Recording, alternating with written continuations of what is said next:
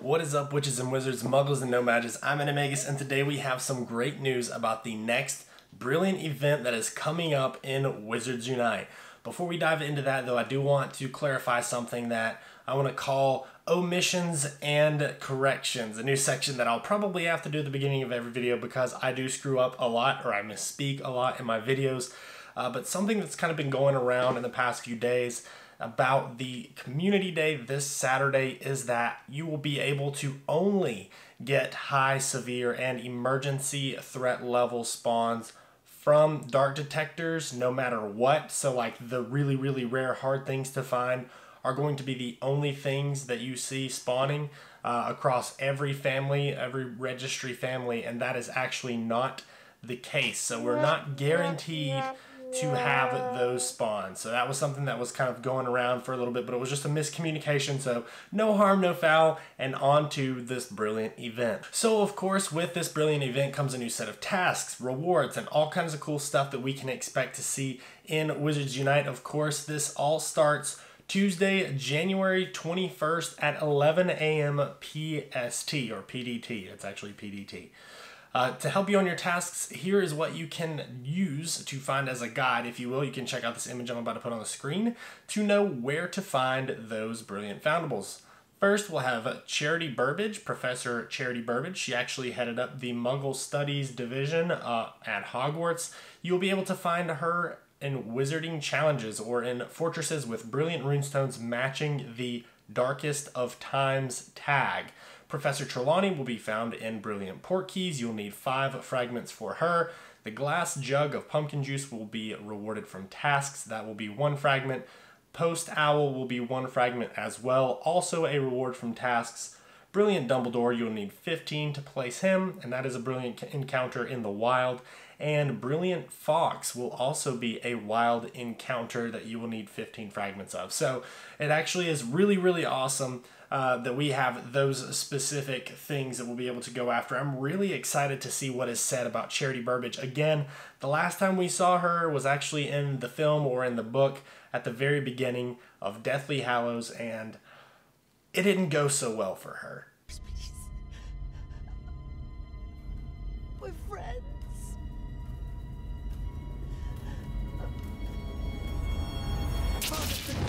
Of course, Professor Trelawney, one of the people who I still firmly believe predicted the actual calamity, will be a foundable as well. So I'm very interested to see what the dialogue looks like, particularly around the event that, of course, Dumbledore and Fox will also be a part of. Every time you see Dumbledore and Trelawney together, something epic happens. So I'm very intrigued and very interested to see what happens here. Fortunately for us as players, we also get an hour-long Barufio's Brain Elixir for this week as well. So last week we had the Frosty Foundables event. This week we had some ordinary time, and now next week with this brilliant event we have 1 hour-long Barufio's Brain Elixir boosts. So that is incredible. Great grinds, great XP. Lots of XP will be had with this particular event just because it is, again, a brilliant event, and with these new brilliant foundables we are going to be getting a ton of that. Brilliant Portkeys will be 3 kilometers. As a reminder, Portkeys from Part 1 will only give you Part 1 fragments. That means if you pick up at least 5 of those Portkeys this week, you will get 5 Professor Trelawneys. Next time they have a brilliant event, or the second part of this particular brilliant event, there will not be any more Trelawney spawning. So get 5 Portkeys this week in order to guarantee you get all of the Trelawney fragments that you need. Of course, there is a bonus assignment with this one as well, so that's really awesome and really fortunate as well, as I love the bonus assignments. It always yields something really cool, like a title or a badge, and we can actually see that with this event as well. So without further ado, let's go ahead and jump right on into the tasks. For task number 1, we will have to cast 5 good casts for 1 restricted section book, return 10 foundables for 25 Brilliant Family XP, and use 2 potions for 25 Brilliant Family XP. The completion rewards for that are going to be 300 Wizarding XP, 1 restricted section book, 1 Young Dumbledore hat for your portrait, 3 Baneberry ingredients that you'll be able to use for tonic for trace detection, and 3 Hermit Crab shell ingredients that will be for your dawdle drafts. Task number 2, return Brilliant Fox 5 times for 500 Wizard XP, cast Arresto Momentum 3 times for 20 Brilliant Family XP, brew 3 potions for 15 Brilliant Family XP, and your completion rewards for the second task of this Brilliant event will be 25 Brilliant Family XP, 2 restricted section books, 1 ornate frame Phoenix for your portrait, 1 glass jug of pumpkin juice, that's actually going to be a registry sticker, 4 snowdrop ingredients that you can use in any variety of Extemulo potion that you prefer, and 2 keys. I always love when they give out keys because, well, of course it usually means that you have to unlock some portmanteau, but it's also free keys, so that's amazing. I always use the free keys during these events because I'm not netting a loss or anything like that, so that's always really cool to have. Again, I say this with every time we have to brew potions for any sort of event or anything like that, but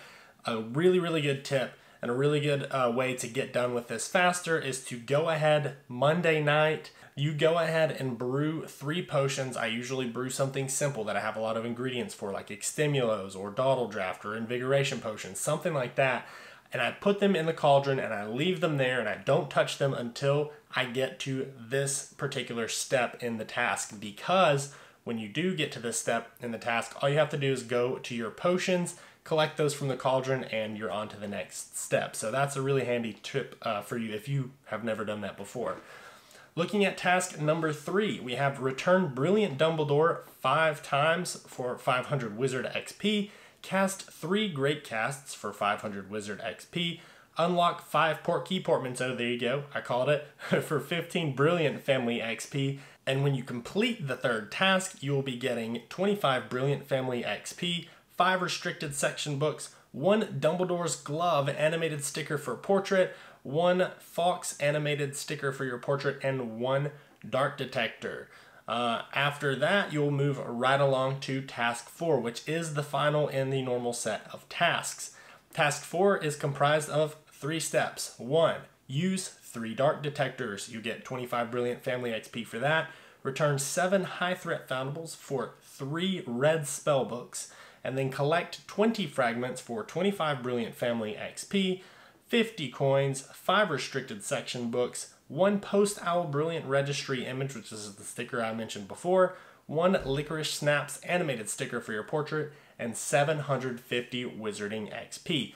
Now, this is kind of tricky. If you want to do it this way, you absolutely can, but the way that I try to go after this step in particular, when it comes to collecting 20 fragments, I like to wait as long as I possibly can before collecting any fragments for these foundables of the Brilliant event, because they are guaranteed to be brand new, they're guaranteed to be unique foundables that you have never had before or have to worry about prestiging. So, what I will try to do this particular event is after task 2 and task 3, I will have 10 fragments, or I'll have 5 of Fox and 5 of Dumbledore.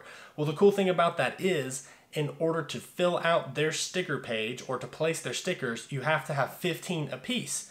So with some simple math, we can figure out that it will only be 10 of each left to cast or catch or release, or however you want to talk about that. So what I will personally be doing, and another tip that you can use to kind of help speed yourself along through this final step and get to the bonus assignment, is to wait until the 4th step or the 4th task in this quest line to get the rest of those Dumbledore fragments and the rest of those Fox fragments. So that way, as soon as you get your 15, you can place your stickers, you can collect all those rewards and move right along to the bonus assignment.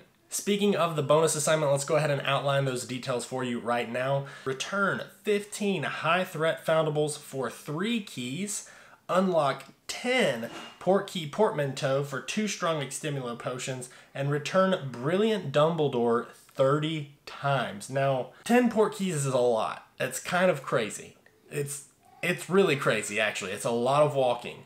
But I promise you, you will be able to walk off all 10 of those Portkeys. And I'm very excited for this particular event. I love the rewards for this. Of course, after you do all of that, you'll be getting 1 Young Dumbledore coat for your portrait, 2,000 Wizarding XP, 100 Brilliant Family XP, which guarantees you a runestone. Even though it's usually 40 or 60 for this, you'll at least get 1 runestone for the Darkest of Times event, 4 red spellbooks, and 1 title, the Paragon of Paramountcy, which sounds so cool and like grand. It's super cool.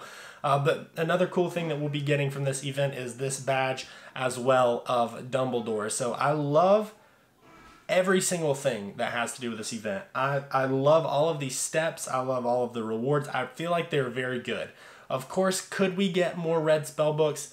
Yes, absolutely. Could we get more restricted section books? I mean, I'm sitting okay with those right now. Obviously, the grind now is the red spellbook. So hopefully you guys are able to get some of those skills maxed out. Hopefully you're able to continue to progress in your profession and enjoy this particular event. Now, if you found something of value or if you enjoyed this video, please let me know by leaving a comment down below.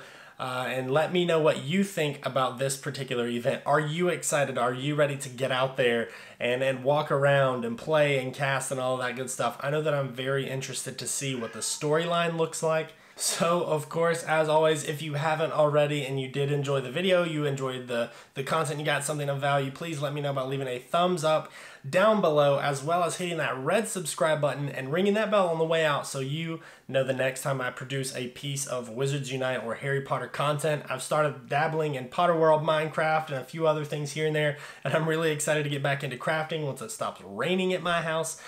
So definitely more content to come on the channel. Thank you all so much for being part of this journey and for watching this video. Until next time, peace.